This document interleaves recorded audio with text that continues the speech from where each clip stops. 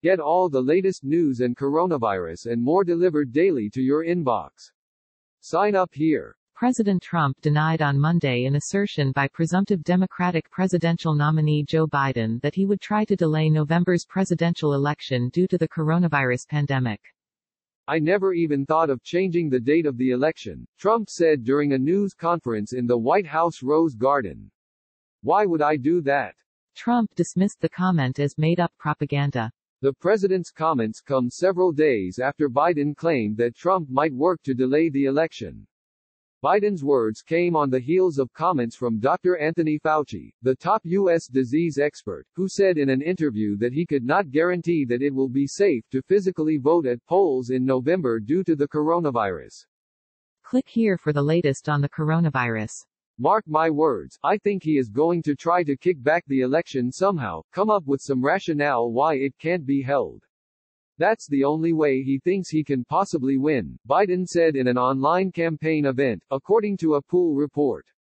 A president, however, cannot delay a general election. While states have the authority to reschedule voting for the party's primaries, which they have done during the current public health crisis, that flexibility does not exist for the general election.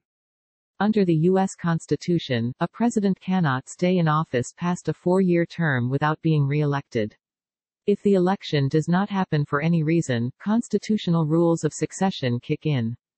A 1948 also specifies that Election Day must be the Tuesday next after the first Monday in November, in every fourth year succeeding every election of a president and vice president.